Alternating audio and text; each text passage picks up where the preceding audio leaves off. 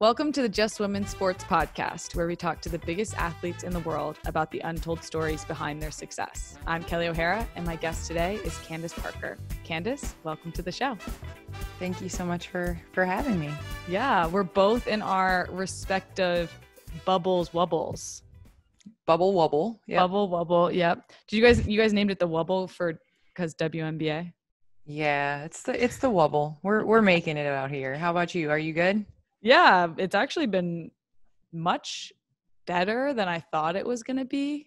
I realize I don't need that much to enjoy life, you know?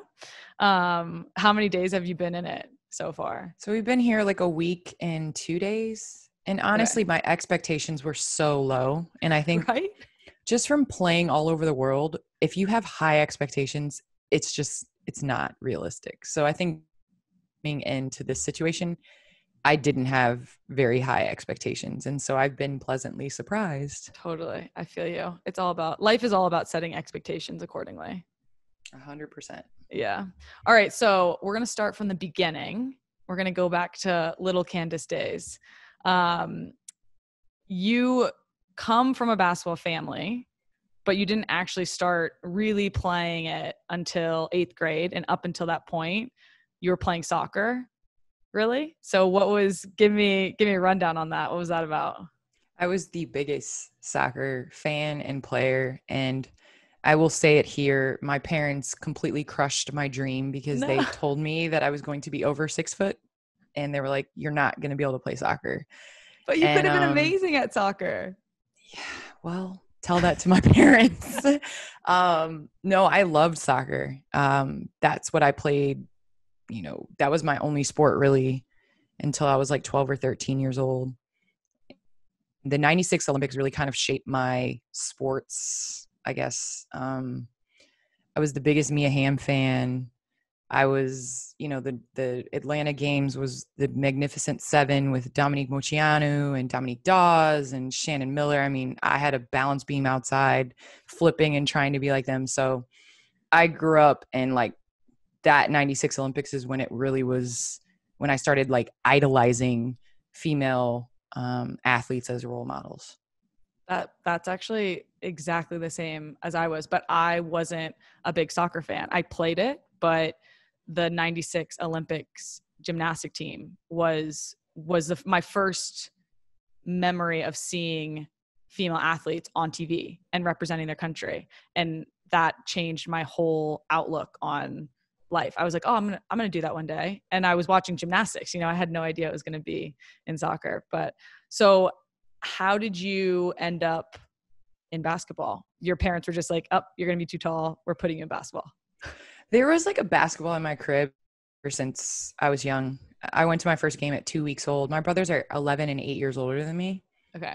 And so I spent my entire childhood at EU tournaments, eating my snack, taking naps at games, playing behind the bleacher. My moment was during halftime of my brother's AAU games. And it was me running out on the court and people being like, oh, wow, she can kind of play a little bit. That was my moment to shine. But you weren't playing yet. You were just doing I wasn't playing. We always went to the park as a family. We always just played around. I had a hoop in my driveway. And honestly, because I was such a big soccer fan and I wanted to play soccer, I kind of shied away from playing basketball just because I was like, that's my brother's thing. I want to do my own thing. They're really good at basketball. And so I need to find what I can do. And I started really playing at 12, 13 years old. Crazy. So what was that transition like? Did you stop playing soccer completely or were you doing both and then eventually realized oh no, basketball is what I want to do? I played soccer, volleyball, and basketball for a year. And then it just got so crazy. And so I kind of switched and started doing volleyball and basketball. And it was kind of one of those things where it was, I do not have a goalie mentality. And so on my next, I was going to play traveling soccer and I was, forward. They put me in forward and I loved it. They tried to get me to play sweeper a little bit. I loved it. But then they tried to put me in the goal and I just don't have that mentality. And that was it for you? And I think that was it. Like we had a practice and I dove for a ball and this girl kicked my finger. And I just remember being like, I don't want to play this position. And so that's kind of when I started switching and playing, basketball and volleyball. And my parents were like, it's volleyball, you're tall, it can work out. Basketball, you're tall, it can work out. Like soccer, you're getting like yellow cards because girls are like running into your legs and falling over and they're calling fouls on you. Oh my gosh. That's terrible. It's a disadvantage, honestly. Like No, I at that know. time, it really was. Like I wouldn't even touch anybody and I would get a yellow card. Like it was crazy. I can imagine, because just thinking back, it's like if you were even a little bit bigger than somebody else, you were getting the fouls called on you. But I was getting all the fouls called for me because I was smaller. But what was that? So what was that transition like? At what point did you say, okay, basketball is what I want to do? Because I mean, that's pretty late in life to start playing the sport, a sport, basketball, organized, and then to end up where you are today. It's really weird because when we were growing up, I mean, I played YBA, but YBA basketball was like, you practiced on Thursday for an hour and then you came and played on Saturday and have fun. But honestly, my brother got drafted when I was 11. And that kind of opened my eyes to like, that's cool. Like he got drafted to the NBA. I was there on the couch when he got picked.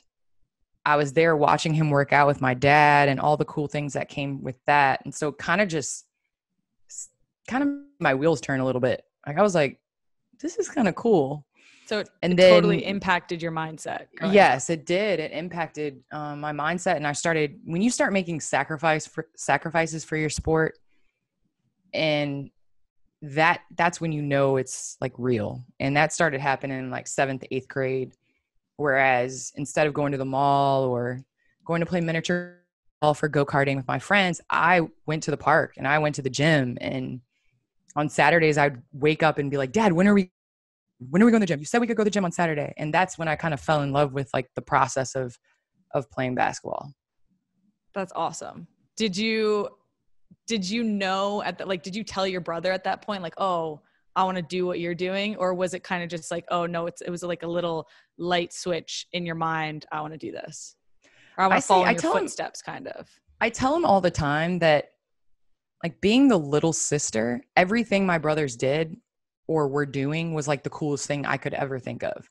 Like I remember when they started driving, when they dunked, when they went to college, like I thought it was so cool. And then you get to that stage and you're like, I mean, it's cool, but you didn't love driving? You didn't love dunking? I love driving, but I just thought of them as so much cooler. And my brothers always tell me it's because I'm not cool, but like so I don't know. It just kind of was like, I wanted to play basketball because they did. And I wanted to do everything they did. And so it seemed like it was right. Yeah. I mean, so you go from getting into basketball seriously middle school, and then you end up having not only a dominant, but a historic high school career. You won multiple state titles, just about every National Player of the Year award, not once, but twice. So was it that light switch that propelled you into that? Or do you think you just naturally, you were like, oh, you found your calling. This was what you were meant to do? I'm such a individual that thrives on challenges. And ever since I was little, I think it's like the little child, the youngest child in me. Like anything you tell me I can't do, I'm going to try to do it 10 times harder, to the point where like my family kind of like pulls those strings. And that's kind of how it was. I remember in 8th grade, my junior high coach was like, I think you could be like top 10 in the state. And I was like, top 10, like in the state? He's like, yeah, I think that's all you can probably do. As in you couldn't believe that he was saying that you could be top 10, or were you like giving him a like side eye because you're like, no, I'm going to be number 1? Yes, I was giving him a side eye. Like I'm about to be number 1. And it was the same thing with, my dad threw me a tennis ball and he was like, Anthony and Marcus, they dunked a tennis ball at, 12, 13, 14 years old. Just don't know if you can do it. And I spent that entire summer like jumping, practicing in volleyball. I remember practicing my footwork to try to. So it was just kind of like any challenge. And it annoys me because I know my family's doing it even to this day, but I still, because as soon as you say I can't do something, like I'm going to try everything in me to do it. Totally. I feel you. We're cut from the same cloth. When did you realize you had it? You had what it takes to be not top 10, but number one? We were at our gym on a Saturday, and we always went to this fitness center and worked out, my dad and myself. And we were joking around after a workout, and I took the ball and I went up and because my brothers dunked at 16. So my whole goal, my entire life was to enter high school and dunk before my brothers did, period. And then also in a game. That's so dope. that we finished a workout and I just went up and it hit off the back of the rim. And my dad looked at me and was like, do that again. I was like, well, I've gotten a volleyball down. He's like, you dunked a volleyball? He's like, you haven't dunked a volleyball. I'm like, yes, I have. And I got up and I remember him showing me the footwork to go up and dunk, and my hands are big enough. And so I just went up and got it. And then that was when I was like, yeah, I really want to do this. Like, this is it. You get so much adrenaline and joy from like those type of just wins, like it's like Totally. Every practice you have a win of some sort. And so it just was like in me. You were 16? I was 14 when I dunked. Yeah, I was 14 and then 15 in the game when I dunked. I was long and lanky and just, man. What'd your brother say? My brothers didn't believe my dad. And at that time there's not like camera phones where you can be like, see? So I had to wait till Christmas for them to come home. So when they came home for Christmas, my brother was actually in the stands when I dunked the first time in a game. And that was the first time he ever saw me dunk. And so he couldn't believe it. And it's like a video of him like jumping up and down in the background with him and his wife. And it was so special to be able to kind of share that with them, because we joke with each other, but we're so supportive and they're always in my corner. So it's really cool. And you can talk junk to your brothers. Like, I tell their kids to ask their dads when they dunked, and then, I love it. They can never get that back. They can never beat you now to being the first, the youngest to dunk. That's awesome. So you start dunking in high school. You realize that you're not going to just be top 10. You're going to be number one coming out of high school. You end up at Tennessee, which I feel like shaped you and your career so much. And obviously the biggest part of that was Pat Summitt. She's been a huge influence on your life. So take me back to the beginning of that relationship. How did she recruit you to Tennessee? Was there a specific pitch? Did she just show you her rings? Like what'd she do? Honestly, it's so weird. My first recruiting letter from Tennessee was volleyball. Really? And I got the mail. I went out, and I will never forget this because my dad was like, Pat Summitt doesn't want you. Like, another challenge. Dad. And so, yeah, my dad, he yeah, my mom, my dad. Yes, he did. And, so I went out to the mailbox and I come running in with the letter like, hey, Dad, like I made it. Pat Summitt wrote me a letter. And I open it up and it's volleyball. And when I tell you, let him tell this story. It's hilarious. My mom as well. But it was just, my parents really wanted me to play for somebody that was powerful on the court and did her job, but also a role model off the court. And Coach Summitt was one of those people that was so influential in so many people's lives. And I realize it now more than I did then, how important it is to have somebody in your corner, to have somebody show you and teach you about life. And then now as a mother, I would have sent my daughter there too. It was the expectations. It was the discipline. She walked the walk, and she was just a great representation of what my dad wanted me and what my mom wanted me to be. And so It wasn't the easiest decision. I can't say that I didn't consider Duke or Texas or, DePaul or Maryland, but it was the correct decision for sure. Probably one of the best decisions of your life, would you say? I would say it's one of the best decisions of my life. Yeah. Where I'd be right now individually. I think I'd be a pretty good basketball player, but as an individual, as a person, I think there's so much that I learned and just that amount of time. And then also just after.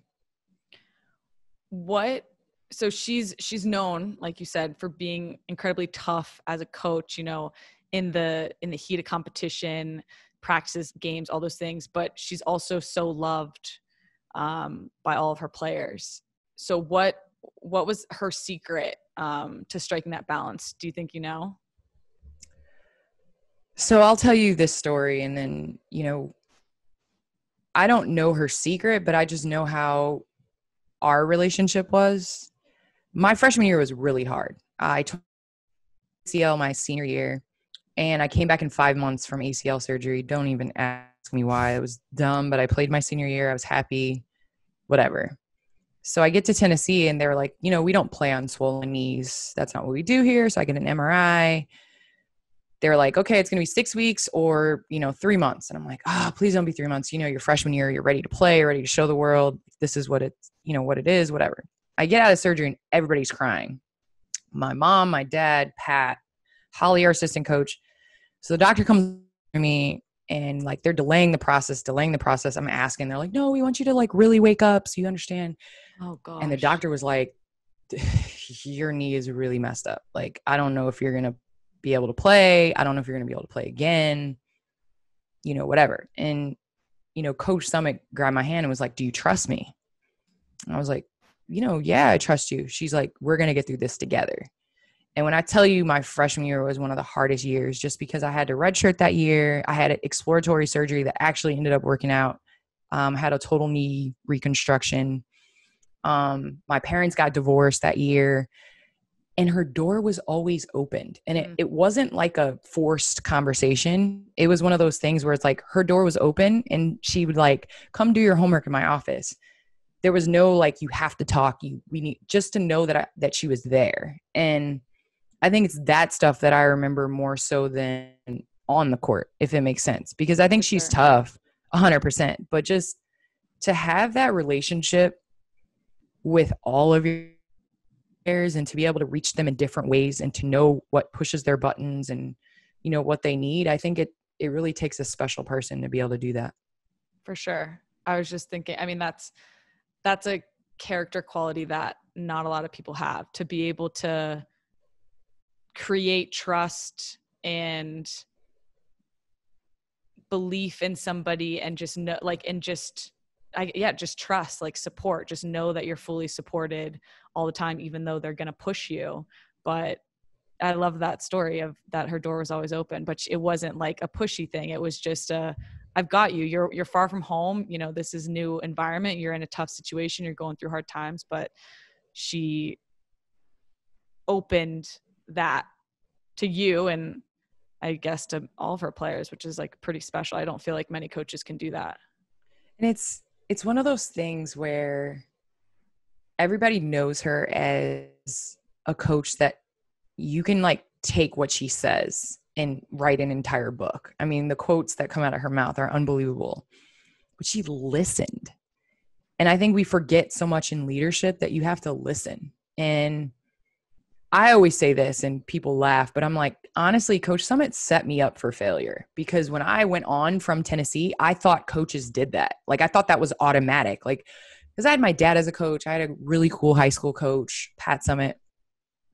And then I get to the pros and overseas and the Olympics, and it's like, some don't listen. Like, they don't ever want to hear what you think. You're just supposed to do what they say. And it's like, I don't know how you operate, but I'm a communicator, and I feel like everybody wants to take, ownership and, to be able to have some sort of voice and whatever. I mean, we're some of the greatest at what we do. And so to just completely be silenced to me is disservice to the team. And so Coach Summitt I mean, boy, like if you talk about empowering players, she did that for sure.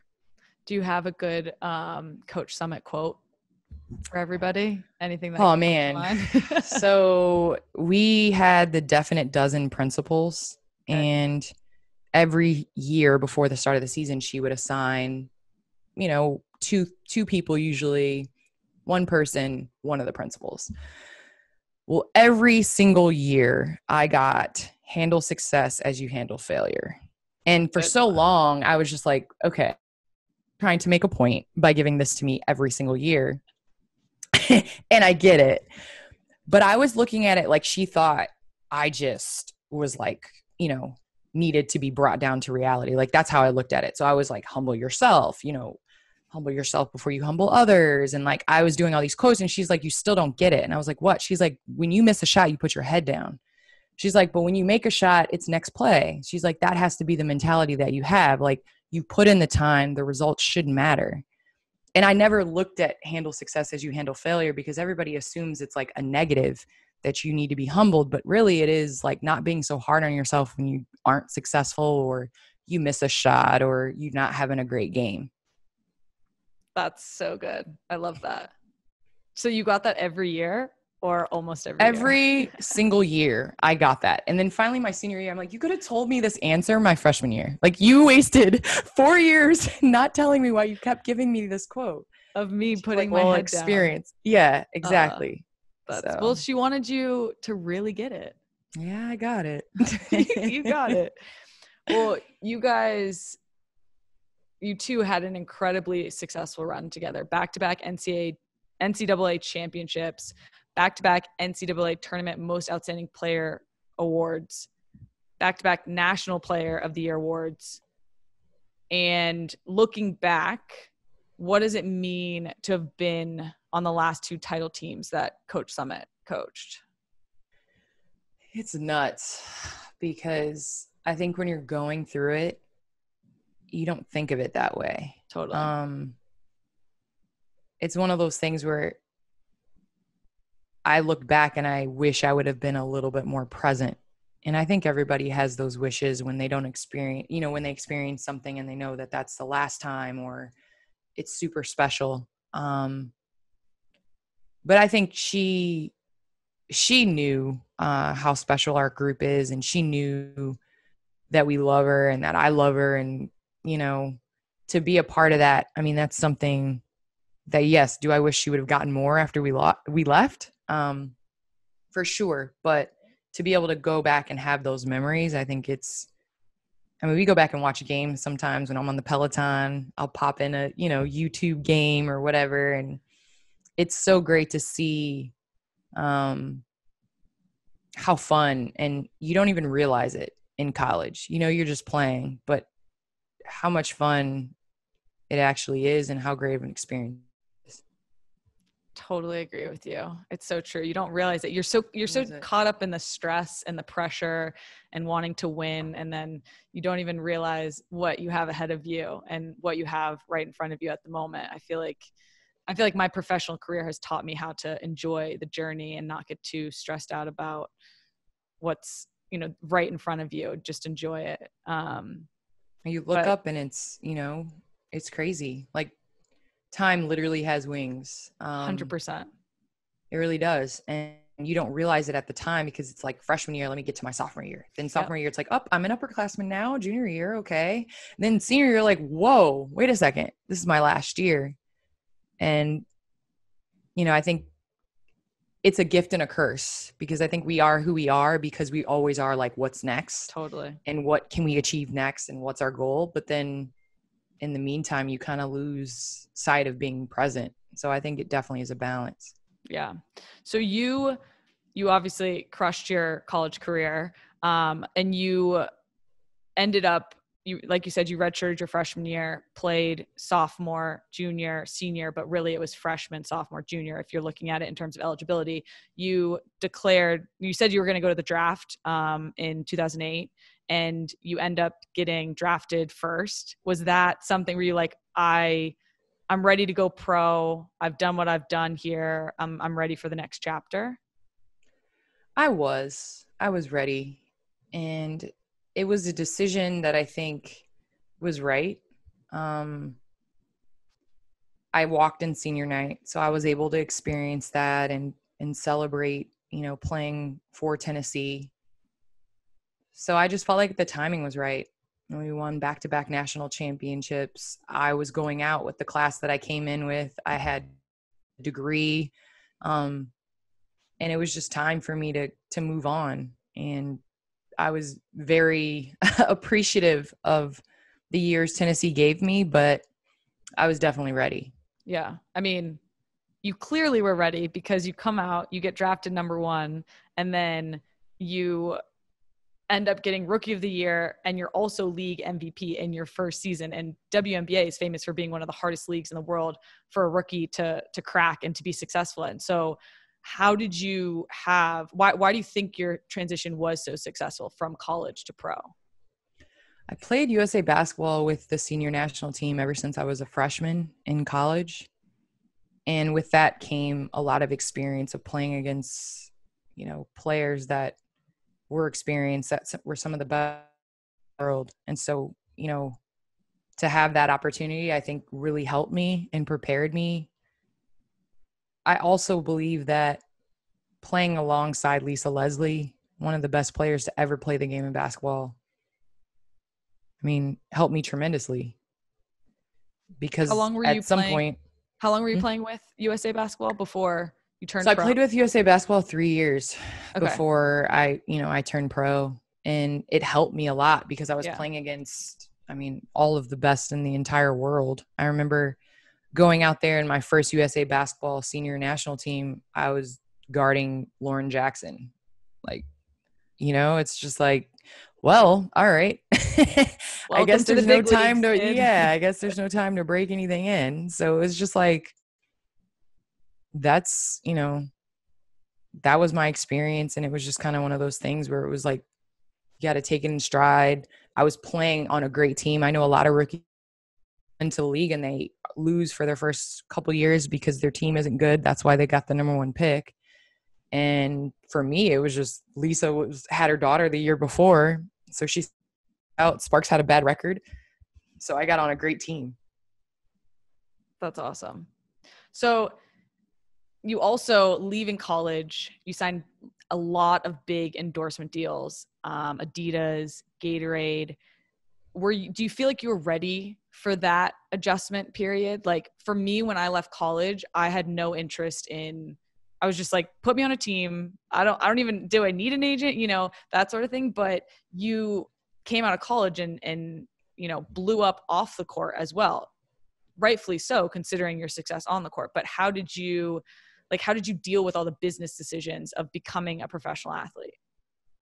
I leaned on my family a lot.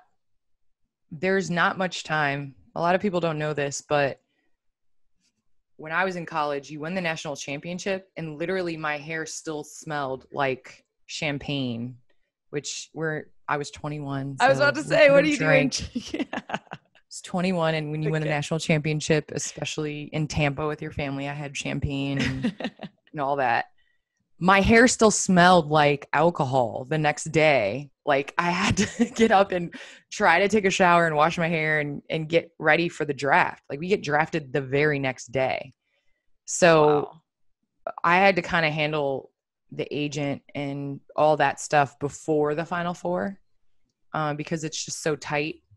And so my family helped me a lot. My brothers, my mom, my dad, they all helped me make the best decision for me. And I had a great agent and he represented me and had everything lined up. There's a short time between when the draft is and when the season starts. And so it was just kind of, honestly, looking back, I don't even know how, it was just back and forth and okay, you have this and now I got to pack up my apartment in college and say goodbye to people that I've been with for 4 years. And it was a whirlwind for sure. Yeah, but so exciting. I remember that. And I wasn't signing with Gatorade by any means, but I just remember being like, I have no interest in this, but you clearly crushed it. And then, like I said, you backed it up on the court. So when you went into that season, did you put those expectations on yourself of like, I want to be rookie of the year? Like, was that in your mind, or were you just out there trying to be as successful as possible? Did you want to be like, were you thinking, oh, I want to be MVP, I have something to prove? I went into the season like, I just want to win. I kept saying about the Triple Crown, to win an NCAA championship, to win an Olympic gold medal, and to win a WNBA championship in 1 year would be insane. And that was my mentality. And when I walked in there and said that, Michael Cooper was our head coach with the LA Sparks, and he was like, nope, you need to go for a rookie of the year and MVP. And I was like, what? He's like, I'll be disappointed in you if you do not get rookie of the year and MVP. Like, that's what you should, that should be your mentality. And, you know, they were tough. I mean, my rookie season, Coop was like that Pat Riley mentality. So we practiced 2 times a day for 21 straight days. I will never forget how my body felt. I mean, we worked for it. So that season was by far not easy at all. But you know, we had a chance, and I'm still salty about losing that year. But anyway. But you got a gold medal out of it. Got a gold medal. We won the Olympics in 2008, and it's unbelievable when I look back on that year, just because I got pregnant with my daughter that fall, and I was actually at the Olympics. So to stand on the podium and get a gold medal pregnant with my daughter, I did not know. And then to win Rookie of the Year and MVP pregnant with my daughter, you know, she looks at pictures to this day and is like, yeah, like we won. Like I was in there. I'm in this picture. I love that. And it's so cool to be able to look back and say that. So that's leading me into my next couple bits of questions on motherhood. How did that change your approach to your career, both on and off the court? Was this something that you'd always wanted, to be a young mother, or was this something that, you know, it was a beautiful miracle and you're like, all right, this is what's happening. This is my next chapter? Anyone that knows me, I always, even growing up, I was babysitting at 11, 12 years old. I always had kids on my hip. I'm like the most proud aunt you'll ever meet in your entire life. I always wanted to have kids young. I won't say she's planned, but she definitely was like the best thing, or the best decision, the best choice, the best, whatever you want to call it, I've ever made in my life, because it was, I mean, it's so special. I can't even put into words. And every single day, it's just more, just joy to be able to look back on your career and to have somebody that's been a part of it, and you kind of grow up with your kid at this point. You know, she's 11 now, and like we hang out. It's weird. Like, she's like my buddy. She kind of takes care of me. Like, my friends laugh and joke, like, Layla's not around, huh? Because I forget stuff when she's not there. Oh my gosh. She literally like takes care of me. And so it's just, I'm so happy that she like picked me. I always tell her all the time, I'm like, I'm so happy you picked me to be your mom, because like all these other kids, like I just I'm so glad you're my kid. She's like, I picked you. She's like, there was another little boy and a little girl, and they wanted you, and I fought them for it. Like, that's what she always says. So I love that. Well, she's a reflection of you, which is, you should be very proud of. But how did you balance being a mom and a pro athlete? Were you scared? Were you excited? Were you not sure? At that point, you've only had one year as a professional athlete, but already accomplished so much. Honestly, I just remember announcing I was pregnant and everybody being like, how could you do this? Like, I remember that feeling. As in, like, they were upset with you? Like, they were upset. Like, how could you come off winning Rookie of the Year and MVP and then now you're pregnant? And it was like, it was weird. I don't know. It was like, and nobody was going to dim my light, because I was so excited to have a child and to be pregnant. And I had already set and circled on my calendar when the schedule came out, what game I wanted to come back. I stayed in shape throughout my pregnancy. I hit it pretty well until like February. And then it was like, all right, there's no way I'm just fat in my gut. Like people are starting to know this. But honestly, it was just kind of one of those things where it's like, I didn't really know any different. It's always been her and I. And that first year, I mean, that's why I always tell her, I'm like, there's one of you, because it was difficult. It's hard. It was, I mean, nursing at halftime, on the road, bus rides, traveling to Russia, airports. Her first steps were in Phoenix. It's just, she crawled in Istanbul. Like, I mean, it's just been like, it was difficult, but we made it work. And she honestly, and I say this, she is the easiest kid. I mean, just the greatest disposition, happy about everything. You can give her a box and she'll play for 2 hours. Like, she entertains herself. Like, she honestly, like, the universe knew what I needed, because it was just, that's how it's been. And so we just kind of balance. Yeah. So she Things. traveled with you everywhere. So I nursed until she was 14 months. Okay. And she wouldn't take a bottle. So she went everywhere. I went, literally. I could not be away from her for more than like 2-3 hours. And it's funny because she only would act up during the playoffs. So no way. Yeah, she would go crazy during, like, she knew, I don't even know how she knew, but she would just decide to like cut a tooth or have a fever or something during the playoffs. Do you think she could feel the pressure? I feel like she felt it and she knew I needed something to take my mind off it, maybe. But do you feel like that's been a thing where, I mean, I feel like I've a lot of mothers who are still playing talk about how, you know, they play a game and win or lose, they turn around, their child's right there and they realize what life is really about, regardless of what happens on the court, on the field, that sort of thing. Is that something that you felt quickly in becoming a mother? I was one of those people. I hated to lose, like, to the point where it was like I would stay up at night and like I would not be able to sleep and have an attitude. And like when our season would even, and this is even when she was little, and it got to the point where I remember one year we lost in the playoffs and we had been a number 2 seed and we were supposed to win and it was all this and all that. And we lost on another second shot. And I came home and my best friend always, you know, she's like the one that brings like the chips and like the movies and comes over and like we lay in bed all day and like watch movies and are sad. And Layla came in and was like, "Mom, you're in bed still?" And I was like, I can't do this. Like, this is, you know, there's more to life than this. And so it kind of shifted. Like when she was like 3 or 4, it got to the point where it was like, there's more to life than just basketball. And obviously he changed that when she was born and she came first 100%. But just like the win-loss thing, like you do what you do, you go out there. As a parent, I'm saying these things to my kid, but if I don't do them, then she's not gonna know that that's what you're supposed to do. She's watching what I do, not what I say. For sure.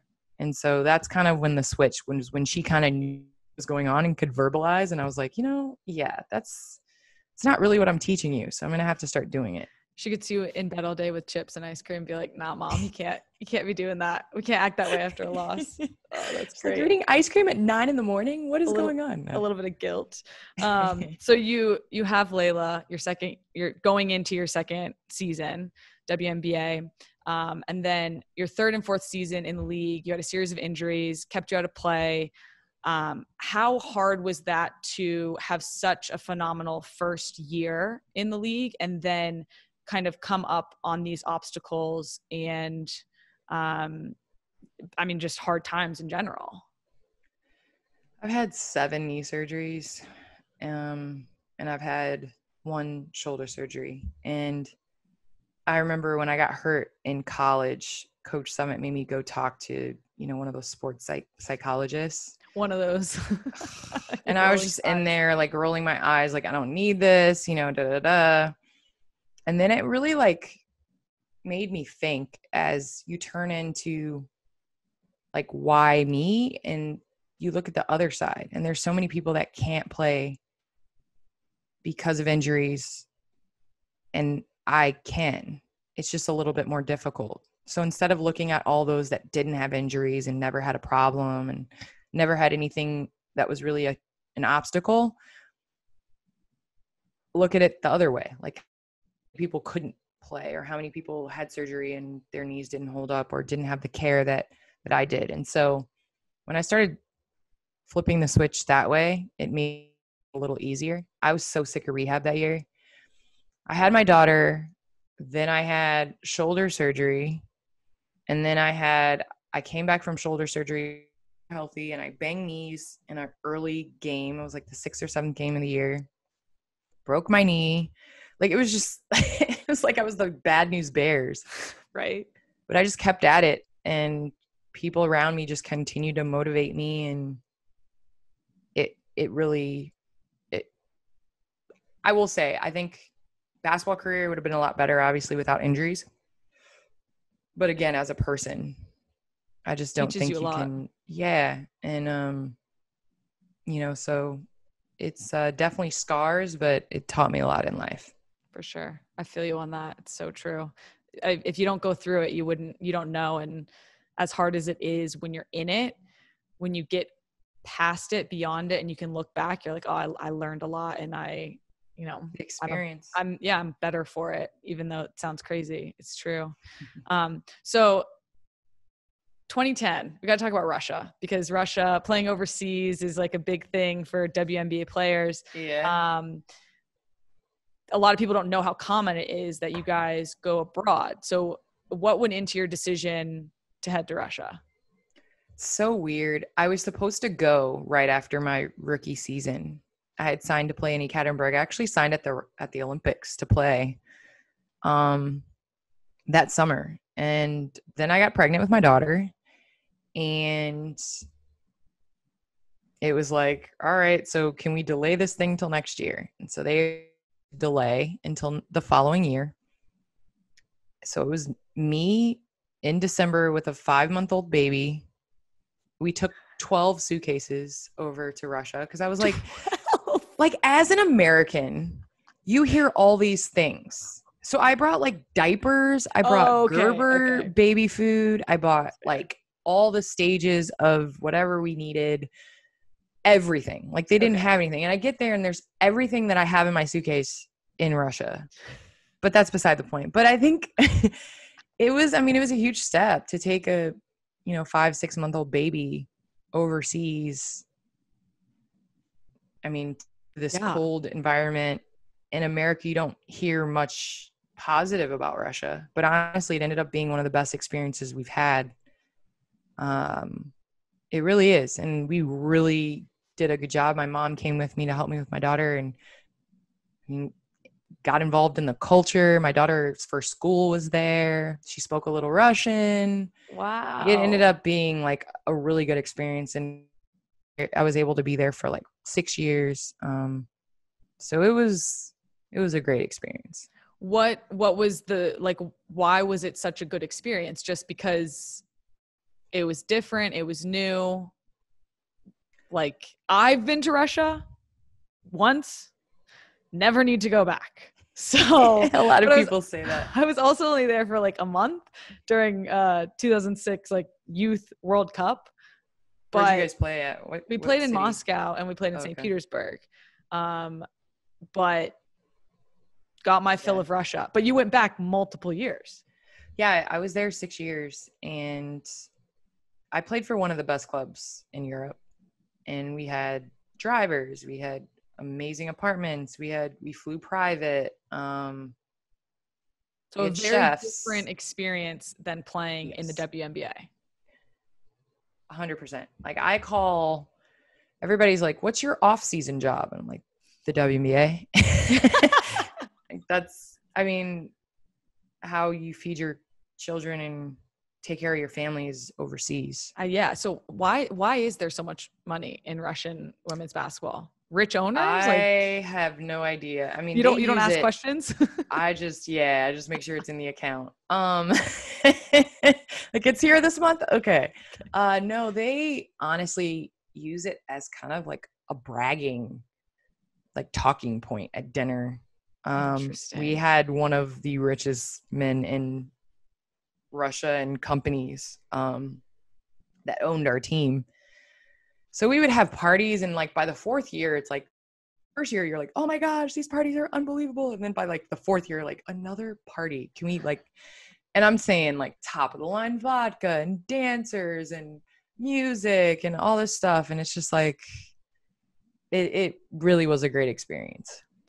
That's amazing.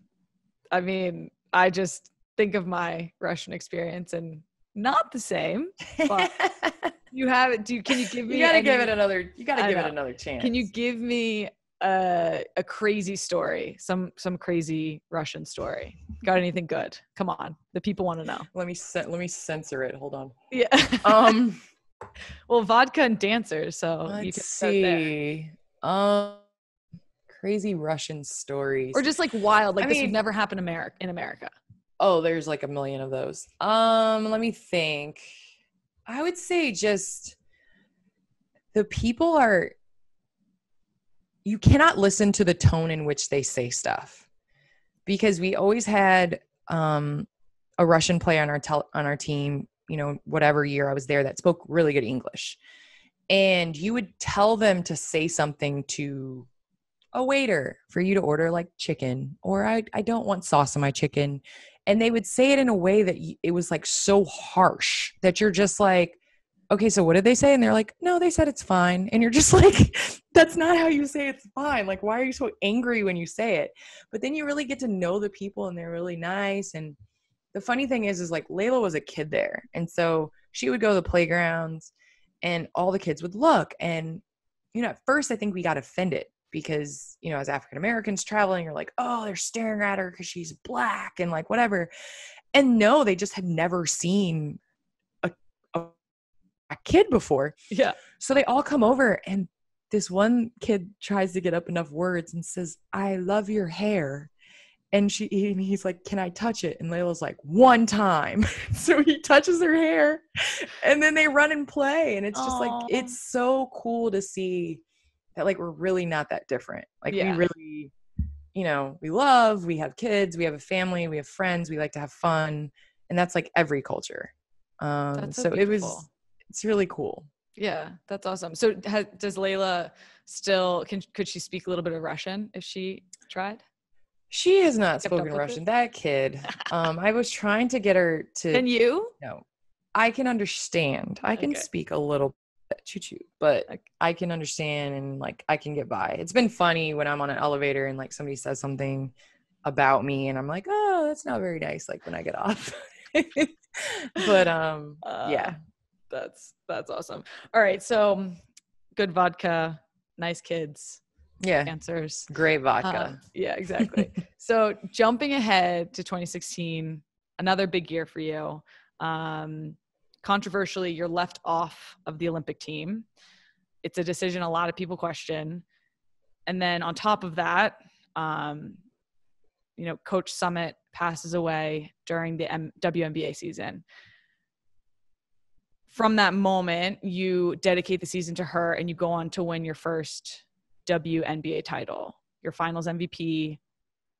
I feel like this is like kind of a Hollywood movie, like sad, but like so, you know, wonderful in the end. And so just walk me through that year and just everything that happened. I mean, I feel like that's kind of a loaded question, but I mean, that'd be probably difficult to answer, but yeah, just give me kind of some insight into what that was like. So many lows and then ending on such a high. It was definitely an emotional year. I think just personally as well as professionally. But I have a really dope circle. I honestly do. And I think it's in those times that you don't waver because you know you have people that are supporting you and behind you and love you and care for you and want what's best for you. And so 2016 was a difficult year. Just, you know, there were a lot of things that right, we're unfair. And I knew it.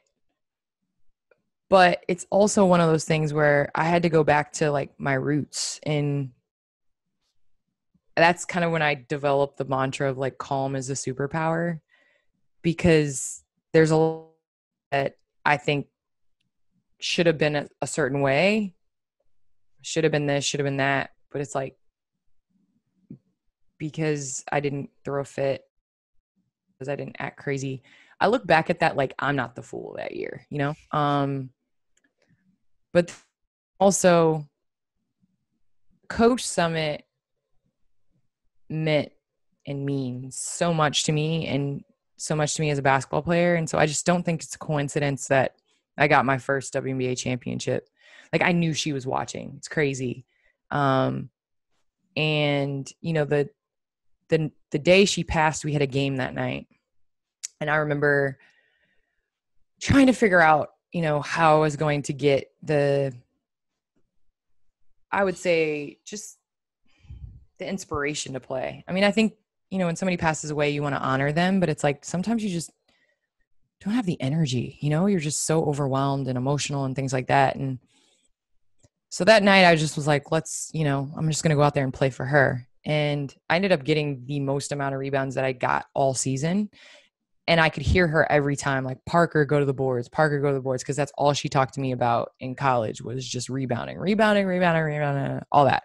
So that night it was just like, there's all these things that, yes, they're somewhat in my control, but it just happened that way. And so 2016 was a year that there are a lot of things that happened, but because of my dope circle and just because of the qualities that I've been able to develop through other obstacles that I've faced, I mean, it didn't break me. And so, like you said, with injury, when you look back and you're like that year, there were some obstacles, and obviously, Coach Summitt's passing, but at the same time, it's like, it was another way of her making me better.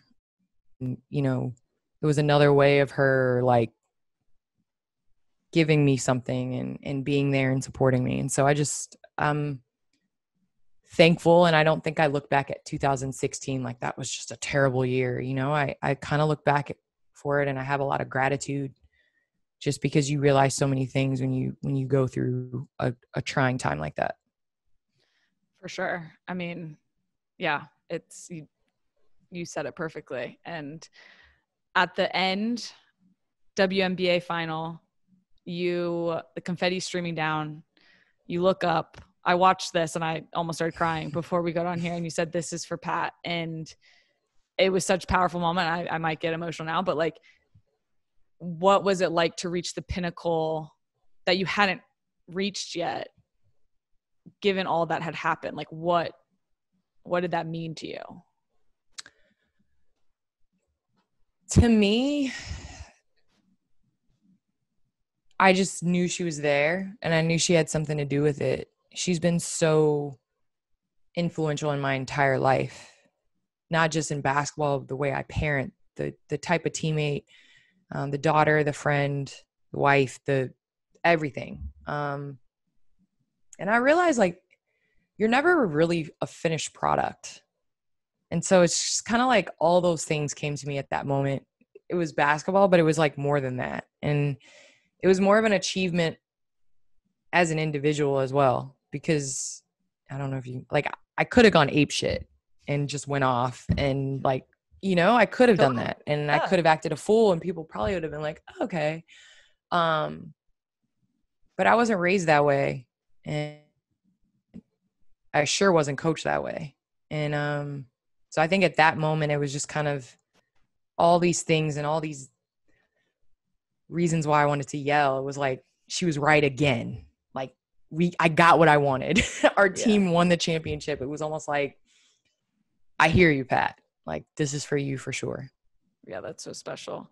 And it's so true. I mean, I feel like it's like you can, when you hit hard times and when shit hits the fan, like, you can easily have an excuse to go off the rails. And I feel like that's happened to me a couple times, probably not publicly, but like, then you realize like, no, this isn't the person I am. Like, this is about resiliency, and that's how I was raised. And that's, like you said, that's how I was coached. And I mean, that's a testament to you and the people. Like you said, you have a tight circle, and that's pretty special.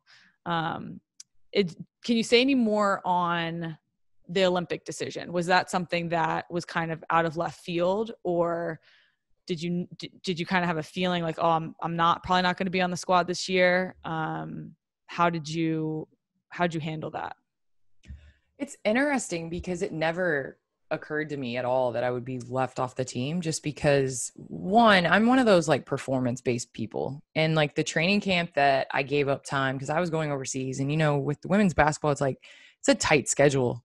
So if you want us to do 3 weeks of training camp and we're going overseas, that's 3 weeks away from home. That's 3 weeks not being in America. That's 3 weeks before I got to travel and, time away from my daughter and all that.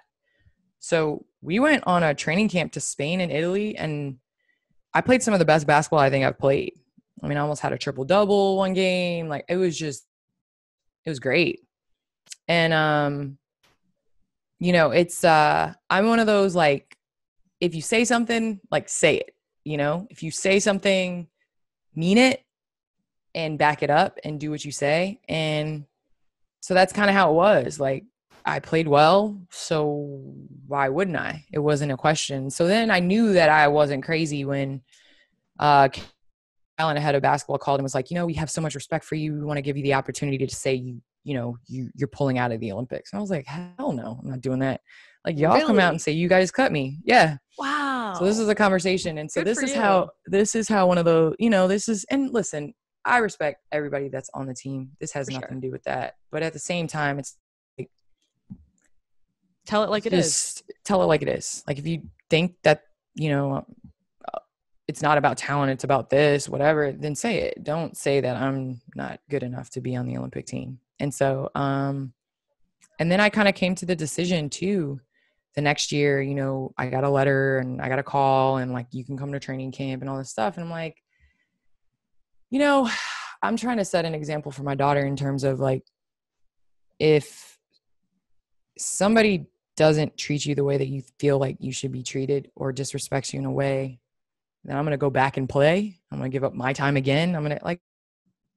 I'm cool. Like, my grandkids can have them, like they have something to remember me by, I guess. But at some point it was just like, I'm done. I'm not about to go through this again. And so, so I mean, 100%. Do I think I'm good enough to be on the team? It's like, of course, because otherwise they wouldn't have asked me to. We have so much respect for you to pull out of the Olympics. Yeah. So, but at the same time, like, looking back, I mean, the way my knees are and the way my body is, like, that's time, that's energy, that's grind, that's pounding. Do we get the 2016 championship if I go to the Olympics? I don't know. So there's a lot of question marks, but yeah. My time with USA Basketball is done, though. Sometimes that's just the way it is. I respect the fact that that's how you've approached it. And hey, you got your WNBA title that year, so came out on top. All right. So social advocacy, get into this just a little bit. So the WNBA as a league is at the forefront of so many important conversations today around racial justice, gender equality. Why do you think this league attracts so many confident, outspoken players? Because we're the majority of the minority. If you think about our league. I saw you say this the other day and I loved it. Yeah, we're 80% African American. We're women, so we're 100% women. Yeah, exactly. For sure. That's one thing that you can count. 80% African American. We come from different socioeconomic backgrounds, sexual orientation, you name it. And that's the minority in the world, but the majority in our league. And with that being said, I think it goes with, like, we really take this seriously of leaving the game better than we came into it. And I don't know if it's just talk, like it's action. A lot of people can talk about stuff. And you're saying you don't know if right now it's just talk, it's actually action. Are you saying no? No, I'm saying it's not just talk. It's going to be action. And Yeah. we're a league that has been at the forefront when it wasn't necessarily cool to speak out and to put your neck on the line. And so I do believe we have to, because if we don't, I mean, You're looking who's around. going to? Exactly. Yeah, like who's that's going how I feel to? about that's how I feel about things. It's like when I first turned pro, I looked around and I was like, oh, somebody else will do it. No, we're the ones who have to do it. Mm-hmm. What do you think needs to happen to get more people or more women in leadership positions? Because right now, what you're saying is the minority, which is the majority of the league, which is the minority in this country, isn't reflected in leadership positions in WNBA. So how does that happen? What do you think needs to happen? Well, for me, there's a lot. It's layered, it's complex, huh? There's a lot. I'm a huge believer in, I don't know if you've done the Harvard implicit bias test, but it's honestly shocking because I am one of the biggest feminists that women can do anything men can do and da da da. It's like there's these implicit bias that we have that are in us, and it starts from a very, very, very young age. And I have so much hope for this young generation of young girls and young boys because they've grown up and they've seen a variety of people in different roles. And in order for us to honestly see people and see who they truly are and to speak about equality or even nearing that, one, you have to be able to read about it and you have to see it, and it has to be represented. And it has to be represented in different roles. The longstanding joke of like, not the joke, but the riddle of like a son is brought into the emergency room. It's not his dad. The doctor says, yeah. oh my gosh, I can't operate. Who is this? And people are like stumped by it. And I'm like, it's the mom. Like, why can't the mom be a doctor? Like, how is this hard? But it's like so true. That type of stuff. Visibility is so important. Visibility is so important. I think it's that, but it's also people holding their organizations accountable. I don't necessarily know how we get to a point of diverse table, but if you don't respect the person, you're never going to hire them.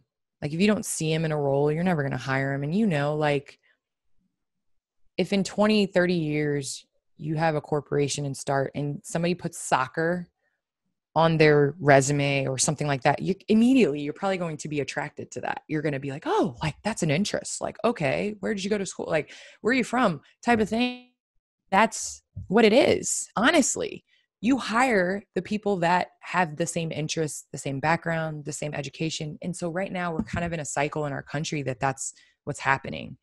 And so I do believe in having scholarships, having action plans with organizations of the amount of people that they have to at least interview.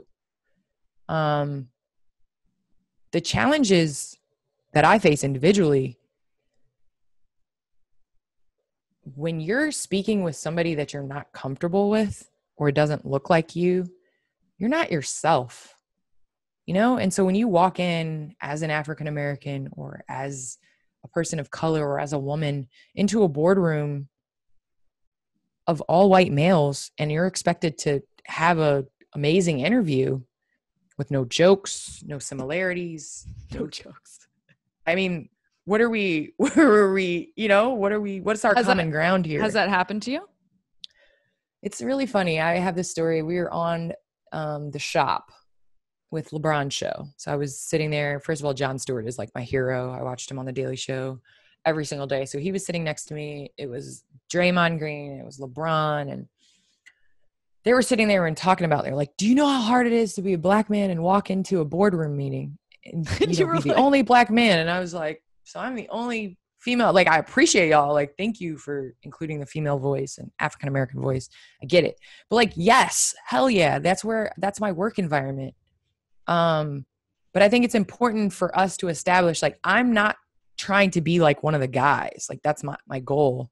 I want to be one of the players. And I established that early at TNT, was like, my goal is not to like be a dude with y'all. Like, that's not, but also like, we're going to have a respect. And fortunately, like I've had teammates that have, and it's just trying to encourage others to kind of break through and challenge those norms and to help other people out. I mean, I think as women, we're taught there's only one slot, so we don't really help each other out.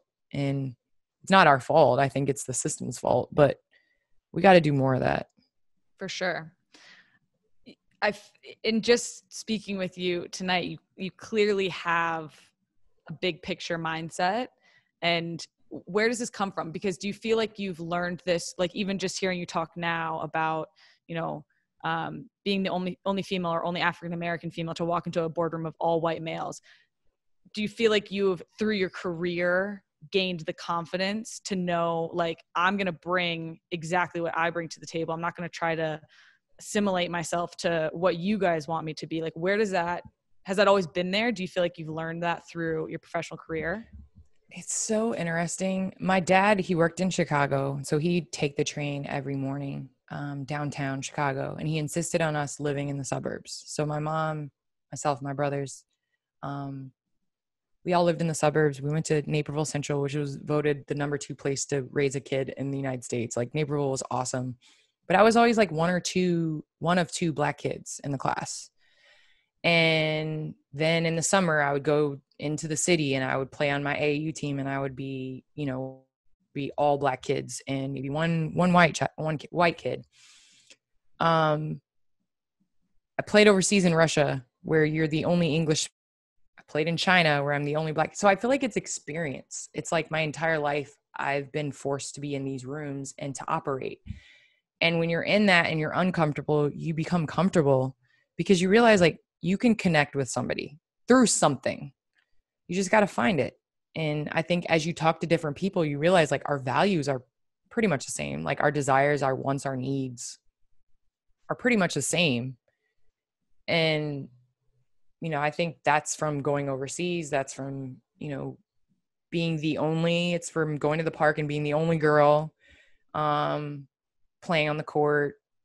Soccer, I'm the tallest one out there, so I stick out like a sore thumb. Like, it's just, that's how it was. And it's about adjusting, but it's also being confident in, like, who you are. And I'm very thankful my parents raised me to be proud of who I am, and proud of the size of my feet, and don't hunch over because you're tall. Everything. So that was definitely something through experience, but also what I was taught. For sure. All right. We're almost done. We have 2 repeat questions that we hit. And the first one is, they say, work hard, get lucky. How much of your success is predicated on luck?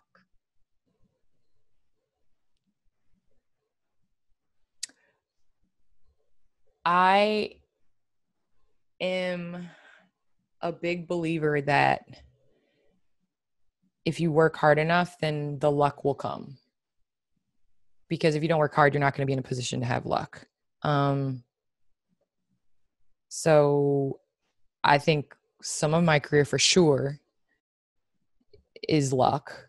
But I mean, in essence, like, we kind of hit the lottery in terms of just being here on earth. And I know I'm going like big scale of things, but like, I'm 6'4", like, that's pretty cool. Big feet, big hands, can jump a little bit. So, like, that's pretty lucky. I didn't really work for that, but the other stuff, definitely worked for. Do you have a percentage? The question, but a percentage. I would say it's probably like 90-10. Cool. I'm asking everybody percentage because I want to, like, see. What's your percentage? Oh, I'm probably like 80-20. Okay. I would say. Yeah. Because I think I agree with what you said on, if you don't work hard, if you get lucky and you haven't been working hard, the luck isn't going to pan out to anything. You got to be ready for when that luck strikes and be able to take opportunity and make the most of it. Okay. Last question. You're a living legend, a future Hall of Famer, someone who has done and seen it all. Where do you want to go next? And how do you keep pushing? I would like to be, I always say, I want to be like the Magic Johnson of women's team sports. Like, I want to be an entrepreneur. I'd like to be versatile in different things, whether it be entertainment, whether it be business, whatever, television. But I definitely want to be able to play with my kids. I think that's the biggest thing, is just to be able to watch them grow up and play and be a part and be present. So I think those are my two main things. And I want to live in Hawaii for a year. Does that count? Can I say that? Which island? Oh my gosh, Maui. Really? I've never been to Maui. When I tell you, that was like what got me and Layla through China. It was like, we didn't want to go to China. It was our second stint there. It was not one of my better places to play, but I was like, okay, I'll go. Okay. So Layla at the time was like 8 and she did not want to go, but she's down for the cause. And I was like, all right, well, we're going to live in Hawaii 1 year. And I said when she was 11, but we keep pushing back the date. Like, we're not going to wear shoes for a year. We're going to live in Hawaii. And she's like, if we go to China, we'll do that. I'm like, yes. She's like, okay. So wow. I still So owe her living. This isn't just like a want. This is you have to, because this was a promise. No, we have to. I made a promise. So we got to. I'll come visit you in Hawaii. Is that Please. allowed? Can I do that? Yes. All right. One more question. You've basically had Layla throughout your whole career. What is it like to go through all of this with your daughter? You kind of touched on it before. Like, she's your best friend at this point. It's unbelievable because she really sees the grind and she sees the results.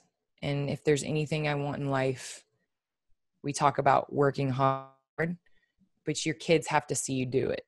And to be able to share this experience with her, it's really cool because, we won a gold medal and she tried to take my medal to school and I caught her. It was in her backpack and I pick it up and she's like, but we won. Like, we won the gold medal. So she really knows and thinks that she's a part of this. And so to be able to bring her along, there are memories that she has that she brings up on a daily basis. And a lot of it has to do with this orange ball that has taken us all around the world. Be able to share that experience with her, I think it just gives me perspective. And it's almost like she's a little mirror because she's like doing what I do. And so kind of self-corrects because you're like, ooh, don't want to do that. I can't do that. Okay. That's amazing. That's seriously, that's so beautiful. This has been incredible. Thank you so much for sharing everything and for who you are and what you've done and what you're going to continue to do. So keep pushing and keep fighting the good fight. I really appreciate it. Thank you so much. You're awesome. I wish you the best of luck as well. Please, stay safe in the bubble. Yeah. I'll come see you in Maui in a couple years. Oh, please, let's go. That'd be awesome. All right, cool. Thanks, Candace. Thank you.